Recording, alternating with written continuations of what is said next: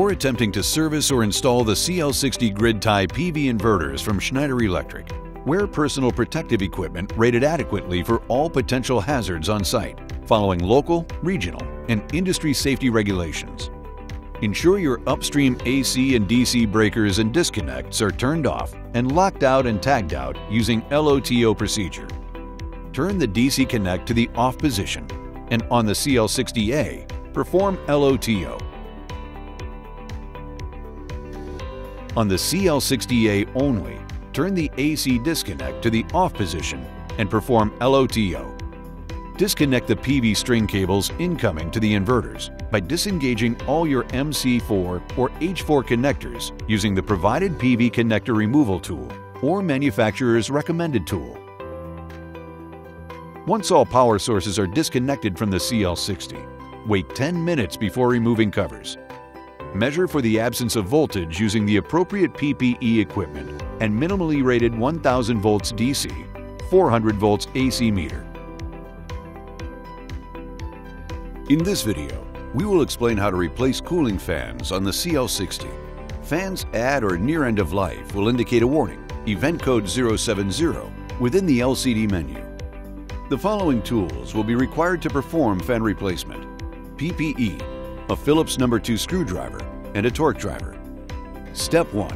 Remove the protective fan grate by removing the 2 Phillips No. 2 screws. Retain the screws for reuse.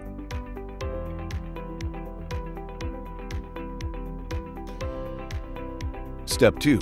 Release the lower fan by removing the single Phillips No. 2 screw. Then, detach metal panel gently and press the locking latch on the electrical connector to fully remove the lower fan assembly.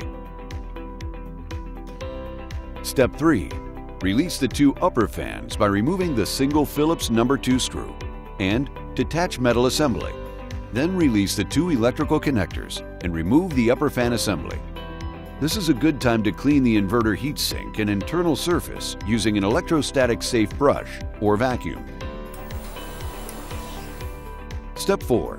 Install the new upper fans by reconnecting the connectors, then mounting the fans and reinstall the No. 2 Phillips screws.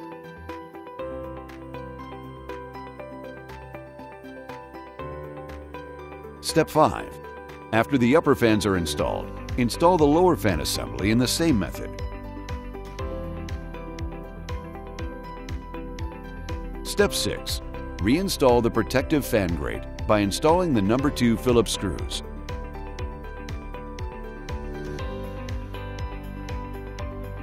Step 7.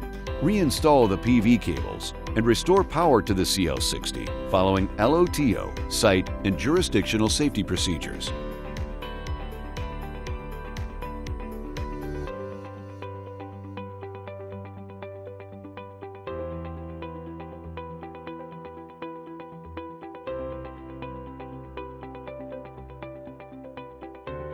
Final step.